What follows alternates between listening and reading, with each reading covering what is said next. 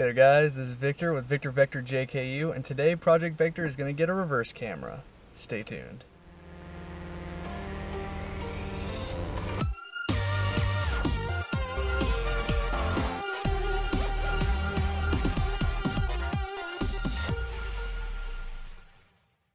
So, I could not find anything online that said that my head unit could accept a backup camera.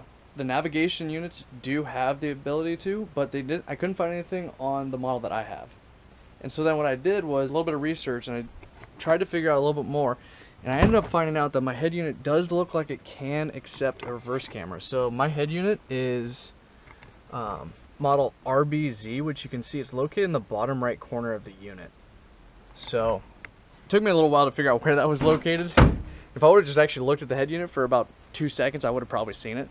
I was able to look up RBZ online, and I found out that unit does accept a camera. And so I was like, okay, why not? So before I pulled apart the dash and everything, I decided, I'm just going to order a camera off Amazon. So I'll go and put a link to that camera that I picked up, so that way you guys can use that if you decide that's the one you want to go with. Okay guys, so there's really nothing too special about this kit. It came in a no-name box, came with a little instruction manual. Your reverse camera comes with plenty of length of wire. It has a little connector right here that you can go ahead and disconnect, so that way you can feed this smaller connector through the fifth door. So yeah, so this was route basically through the cab up to the front, plug into the back of the radio, and this guy routes to the back. And then it also came with 2 different video jumpers that plug into the back of your head unit. And so these guys, if you look at them, you can see that they're actually pinned in different locations. So this one's slot 2 and 3 in the top, and this one's slot 5 and 6. This is going to depend on which unit, which one I need to use. So what I'll do is when I get in there, I'll plug them both in, or I'll plug one in at a time, test with the camera, check reverse, make sure it turns on. Then it comes with a few of these splice cables, some zip ties as well. And then it also comes with the spare tire mount as well. So that guy will just go right onto the studs that are currently there. The camera will mount up right through here.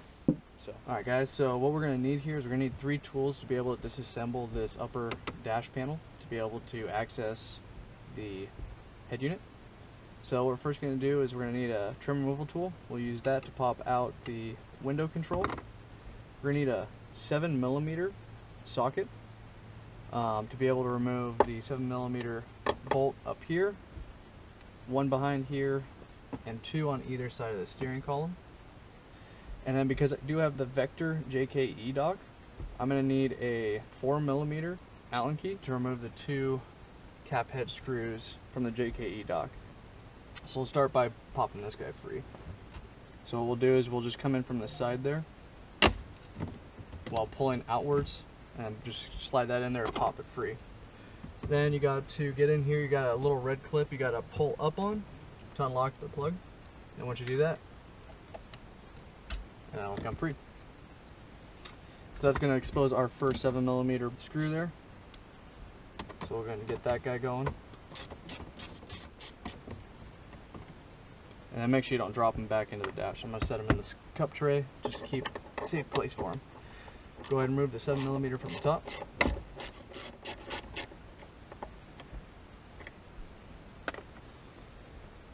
And then we have to pop this trim panel down, so what you can do is you can just slide your thumbs in right up in between the column and the panel, and then you just sort of pull just straight back and down, and that's out of the way.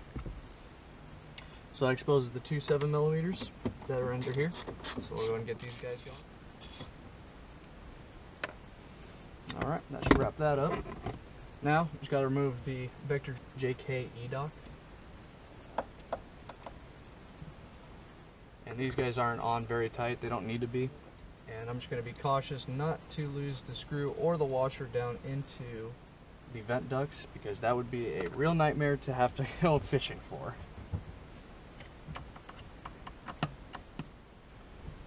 Alright, there we go.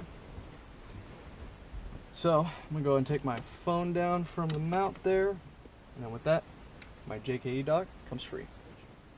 So that gets me free. I'm going to go ahead and move my CB out of the way, set that on the ground, Remove these guys out of the way, they don't get damaged or cause any damage to the dash.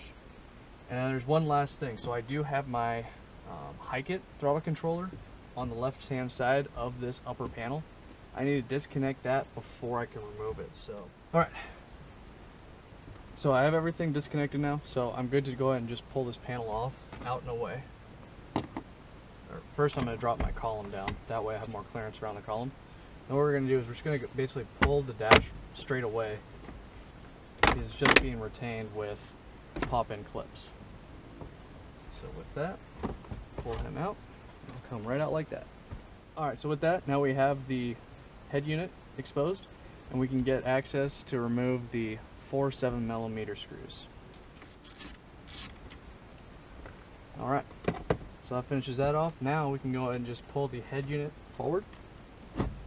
With that, I am able to see the back side, and there's a plug right here.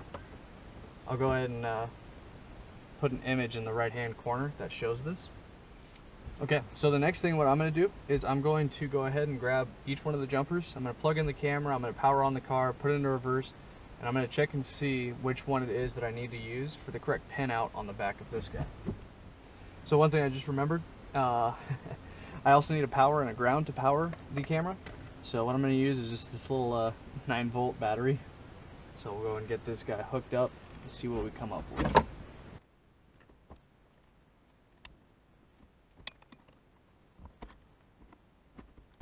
We can connect the yellow auxiliary cable, get the power on, this guy's on, and our hot wire, and there we go. Cool, first time's the charm, I guess. So we got our little reverse camera, so I can go ahead and wire this guy in. Everything's good to go. When I pop out of gear, goes back to my radio. When I go into reverse, and it's on. Pretty cool. I'm gonna get everything figured out for routing, and we'll go ahead and show you as I go through the steps here, guys. First thing I'm gonna do is I'm gonna go ahead and disconnect the camera from the rest of the harness. That way, it's just out of the way. It's not something I have to worry about damaging, and plus this guy's gonna be routing from the back end anyway. So what I intend on doing is I'm gonna route it down the back side, put it in behind the glove box, run it down to the passenger side kick panel, all the way along with the harness there going back. And we can go ahead and pull out the glove box as well. So the glove box pretty easy. Got these 2 tabs, just folded pressure in, and then that guy comes out. So that's going to get me access into here, and I can route my cable along there. So initially I was looking at 2 different routing paths. I was either going to route the cable in through this little drain plug hole, or not drain plug, but this capped off hole here, or I can run it in with where I have my CB antenna and the brake light cable going through. Based on the cable length that I have, if I route it in through here, through that hole, around, up behind here, through here, the terminating connector will end up just inside this panel, which is where I want it to land. So I think I'm going to go ahead and keep it over here on this side because that's where everything else is running to right now. I also looked at the interior side cable, and that guy will be able to reach up to the same location here. So what we're going to do is we're going to go ahead and start off with throwing the mount on. Okay guys, so got the screws installed. You can see them just right back here, just 2 little guys. My cable's routed through, coming down to here. So next thing I'm going to do is I'm going to go and drill a hole through this grommet. I'm going to start routing the cable through. Okay guys, so what I'm doing here, I already started off. I did my first drill through the grommet here. And what I did was I just used the smallest bit that I had. Now I'm going to step up a couple of sizes. And what we can do is just a quick little test. See how the hole size is coming along. And so far, yeah, it's definitely still too small, too tight. So I'll go up to, it looks like a 13/64 next.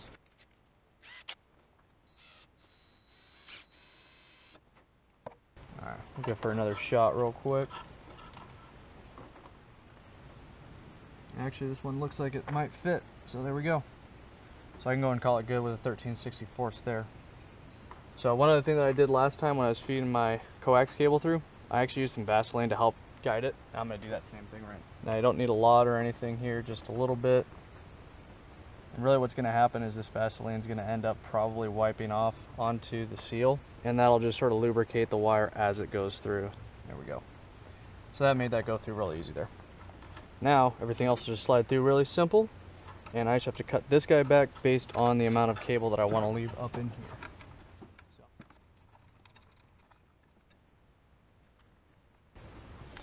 Alright guys, so I'm losing a lot of my daylight. I don't have any lights that I can set up out here, so what I'm going to do is I'm going to go and keep on working on this as long as I got enough daylight so I can see. Alright, so I had to take a little break on getting the camera installed here. So I need to order some parts, and I was trying to, again, still work off of a 12 volt power outlet plug that's in the back. So I ordered off of Amazon just this little adapter here, so you have the two plugs, so the male and the female, and then it comes out with a 10 amp fuse, and you have your positive and negative terminals here. So I initially was trying to add back there, but I still don't have power, so I came up with another solution. So this guy does work plugging off of the 12 volt outlet here in the center dash. So what I'm gonna do is I'm gonna tap into that. I already started running the power for the camera down the line here, and I ran out of cable right about here. So what I just have to do is extend this a little bit further, route that along the kick panel, and then I'll route that just right along with this guy, bring him up, and then I'll have another point there, and I'll just do a simple plug off of this end. So I'm going to do a splice off of this. So I'm going to cut this off. I'm going to put in a 12 volt socket similar to this guy that I have inside. I'm going to splice that on here, and then I'm going to also splice in a T off of it. I'm going to make a connector so that I can plug in the reverse camera. Alright guys, so I went ahead and hooked up the jumper harness in there. Let me go and show you what I did.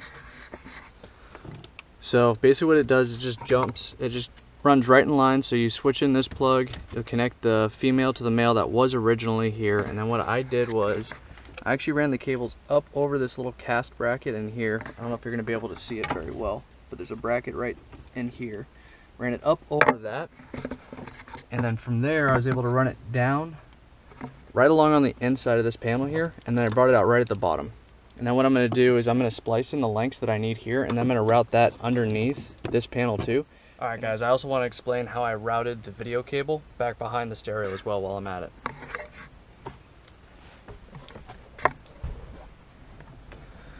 So basically I have it connected, and then what I did was I round it down, and there's a hole back here, which then allowed me to, and I think maybe you can see, so there's this pass through right up in there. You can see the light coming through. So what I did is I ran it up through that hole, down, and then from there I just ran it along this harness, and it's up on top behind it. So I ran it along that harness and then brought it in around behind the speaker box. Then from there came down, and it's one of these two wires, and that guy just routes from there all the way down along the trim here, again through the trim, underneath the carpet on the outside, out over to here, so all the way around, ties in right here. The connector's just right inside here, and then this guy just routes out, coiled up a little bit of cable there, sent him out to here, comes up, and there's the camera. Doing is I ended up leaving all of the cables underneath right here. So this is where I'm going to leave the 12 volt hookup, and the fuse is also right there. And then so what I'm going to do is I'm going to route my CB power and antenna down through here, and then I routed up similarly the antenna coax cable up to the front as well. So I'll solder on the tip to this, and then this guy can feed in under here too, and that'll be the connection. That'll be nice and clean. All I have to do is pop the cup holder, and then I can disconnect it and take my CB out if I want, because it's just a simple handheld unit. Those cables then run down underneath the Armor Light floor system, runs over to the B-pillar trim, runs underneath that, continues on underneath more of the Armor Light floor cover, and then I bundled up all of the excess cable right here, put in 2 blade terminals and receptacles so that I can connect into the red and black power from the camera to the 2 whites, of which one I labeled red so I could tell which one's the hot, back to the power source. So what's cool about this is the way I spliced it up. I can run my 12 volt here, I have the 12 volt down here, plus I'm also feeding power back from my camera off all of that. Now I do also have a 10 amp fuse in line for the 12 volt for this guy and the camera. So just to show you guys that it works, go ahead and turn on the ignition here. And I can go and shift it into reverse, and you can see there's the camera. Alright guys, so that's going to wrap up this install. All I have to do is just pop the dash back together. It's going to be the reverse of the removal. So I hope you guys enjoyed today's install. So now you guys know, if you have the 430 RBZ model of the head unit in your JKU and you don't already have a reverse camera, you can pick up this kit off of Amazon and install it. If you guys have any questions, please feel free to go ahead and throw that down in the comments. Also, I'd love to hear any feedback, anything I'm doing good, anything I could improve, let me know, guys. If you guys enjoyed this video, then definitely hit the thumbs up for me. Also, if you're enjoying the content I'm putting out there, go ahead and hit the subscribe button and sign up for notifications. That way you know the next time I'm dropping another video. We are Victor Vector JKU, and we are taking on this build and the trails with both direction and magnitude. Alright guys, have a great evening. Catch you next time.